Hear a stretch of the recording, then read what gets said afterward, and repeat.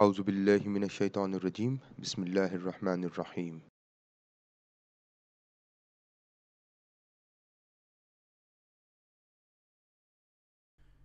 Introduction to SEM. In this session, we are going to look into the basic concepts that revolve around structural equation modeling. What is structural equation modeling? Now, structural equation modeling is fundamentally built around the idea of modeling or drawing a model that represents a relationship between variables. This model will use symbols to represent variables, a relationship between variables, and even errors in your model. Now, SEM begins with a theory where researcher intends to test the relationship among constructs of interest in the study.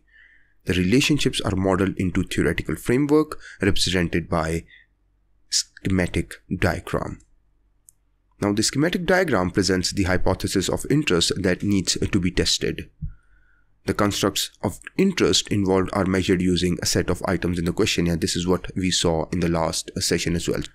Now, we did describe this concept of structural equation modeling in the last session. I'm just going to give a quick overview of it. The measurement scale should be interval or ratio.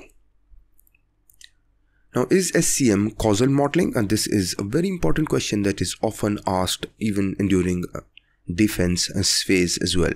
You will often hear SEM referred to as causal modeling approach. SEM does not determine causation between two variables.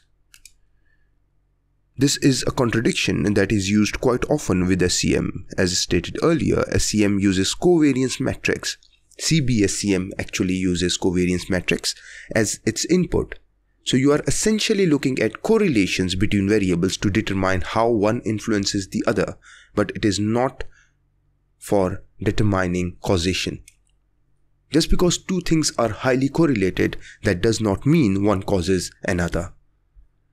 SEM is a great technique to determine how variables influence one another, but to determine causation, you will need to use an experimental design.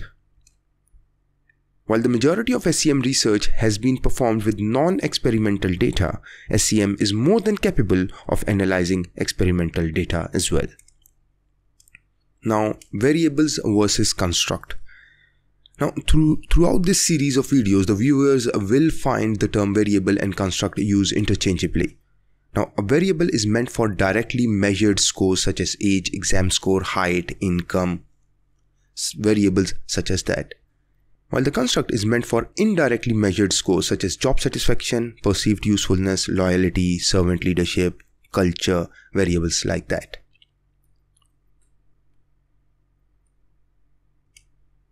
In fact, the construct is hypothetical concept of something or the respondent's perception concerning a certain issue.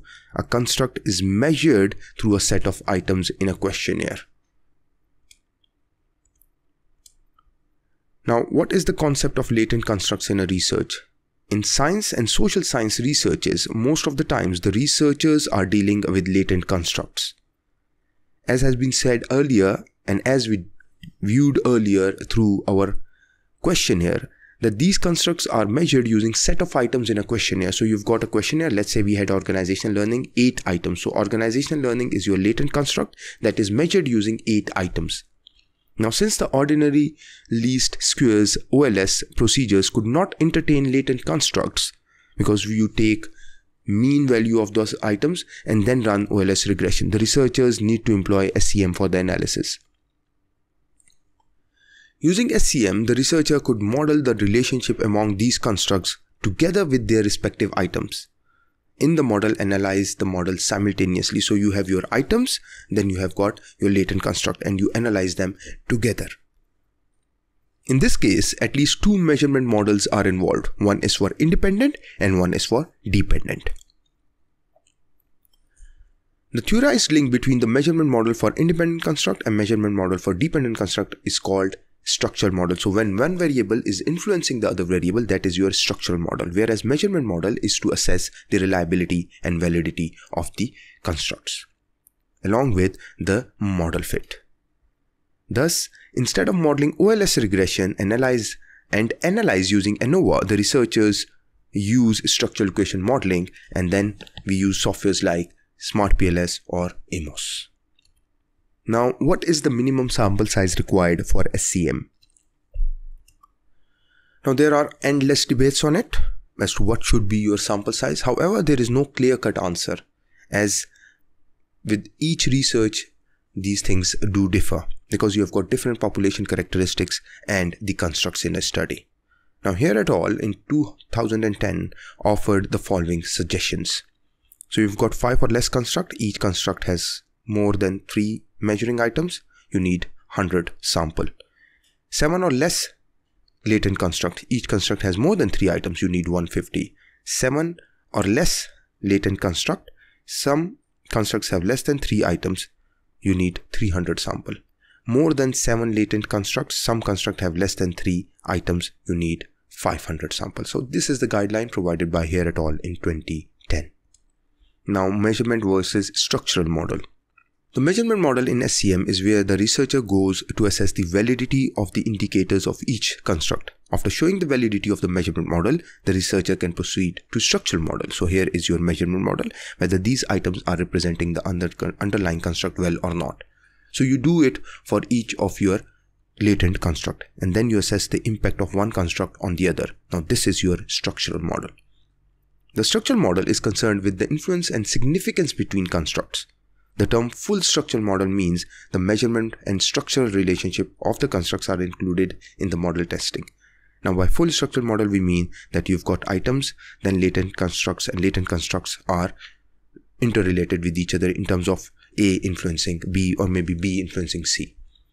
Now parameters. The term parameter indicates the size and nature of relationship between the two objects in the model. Parameter can be fixed to a constant or can be estimated freely from the data. A parameter estimate will take place on the measurement model with no indicators and error terms, as well as on structural level between constructs. So here the parameter is how much is the influence of A on B. So you will have a parameter here from latent construct to your items as well. And in CB-SEM we've got error terms that are influencing these indicators as well. So you will have parameters on all of them.